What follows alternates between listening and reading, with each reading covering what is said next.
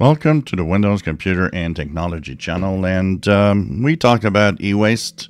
We talked about PC e-waste. We're saying that Windows 11 will possibly put 250 million PCs in the dumpster. So it is a big problem, and everybody agrees that it's a huge problem. But we have to look also at the overall e-wastes around the planet. And if you find that 250 million PCs in the dumpster is way too much, remember that this year, in 2024, something like 5-6 billion phones will be thrown away.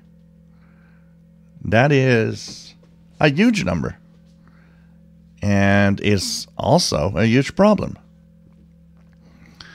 And so when we look at e-waste, we have to, and a lot of you actually in the comments have put one suggestion that is a good one, which is companies should have to pay for all the e-waste they generate. And so there are countries that have specific taxes, including some on companies for paying recycling and things like that. But I think it's further than that. And a few of you have mentioned it should be forced. It should be that Microsoft is forced to actually remove the minimum requirements that are unnecessary, so that PCs can continue to exist with Windows 11 on them, rather than being thrown away because they're not supported. And for the phones, it's the same and even worse. The biggest problem with phones is that, at least Windows gave you 10 years of that PC, at least.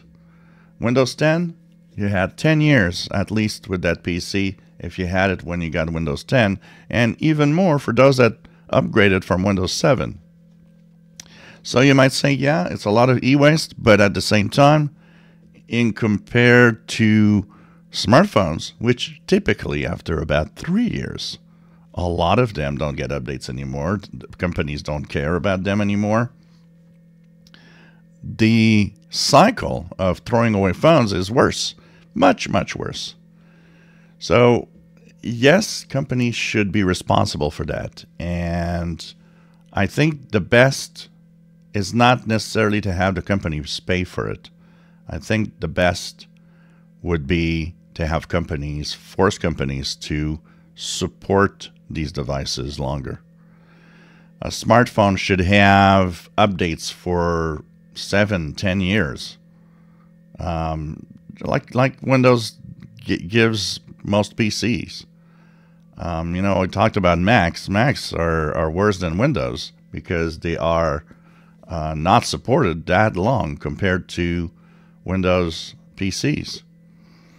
And so it adds over time. And of course, there's all sorts of things. A lot of you have talked, and that is the biggest problem, is the language and the talk about what you could do and the knowledge of people which have no idea. So an example was, of course, a lot of you have mentioned, well, you can turn it into a Linux computer, a Linux PC. Yeah, it will give it, more years. Problem is, two things happen in here. Nobody knows what that is. So people continue throwing away because they have no idea. And not counting a lot of people also that just can't, because some people need Windows, some enterprise need Windows. So it's a complex issue, but it's an issue that I think needs to be addressed. There were a lot of comments on the e-waste video yesterday. It shows that a lot of people are really finding it horrible that all of this is going to, pollute, basically. Most of it is toxic. Your smartphone and your PC has tons of toxic metals in them. There was a documentary where they were showing PCs being recycled in a country like Bangladesh, where kids are running in yards full of e-waste, of, thrown away PCs, and that the water on the ground that they step in is full of toxic metals, and it affects their health. There's so much stuff that is incredible that we don't have any severe laws to prevent all of this from happening. Manufacturers prefer you to buy a new PC. They don't look at the e-waste that they're creating. They don't care. The same for smartphone makers. Hey, buy that new phone. Who cares about throwing away the other one? If you enjoy my videos, please subscribe, give us thumbs up. Thank you for watching.